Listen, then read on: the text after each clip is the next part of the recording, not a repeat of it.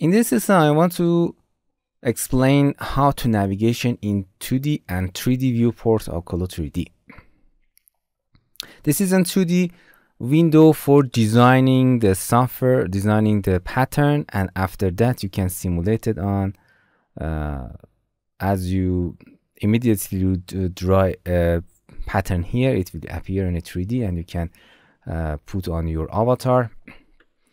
This is an empty scene. You can go with avatar and insert your avatar from the library. Double click here, female, male, kid, any avatar that you want. Simply click and drag on it. But I prefer to use my own avatar.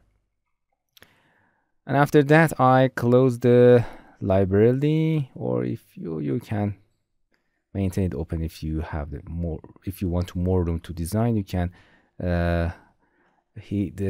click on this icon here to close the library or open it. I will close that to have more room for navigating and designing. In a 2D view, we can pan. As you can see, a ghost of 3D, your 3D avatar is appear here to design a pattern on this ghost. For zooming, scroll, you can use the scroll on mouse to up and down, but as you can see, this software is the vice versa of the other software. I prefer to go into setting, user setting. I will explain all of those preferences here, but go to the view control in a zoom, make it direction instead of backward to the forward and close that. If you scroll the up, zoom in, scroll down, zoom out. I like it more. It's exactly like other softwares. And with middle mouse button, holding the middle mouse button, you can pan and zoom. It's very easy.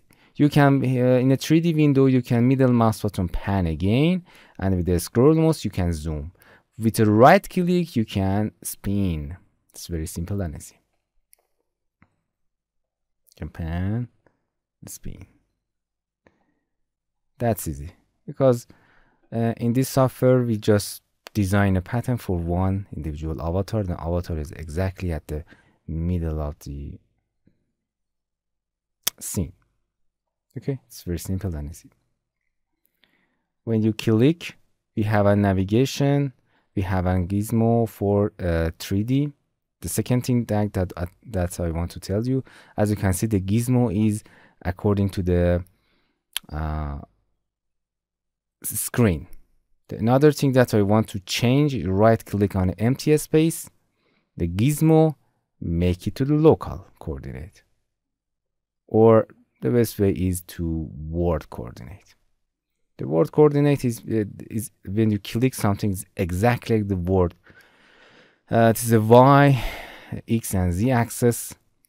I will be explaining more about the gizmo and its settings, but this is in the navigation. Okay, we change to setting for beginning our tutorial about the software. Hello my friends, to continue these tutorials on YouTube, subscribe us, like us, and hit the bell icon. And now you will be alerted about all of the amazing videos that we release.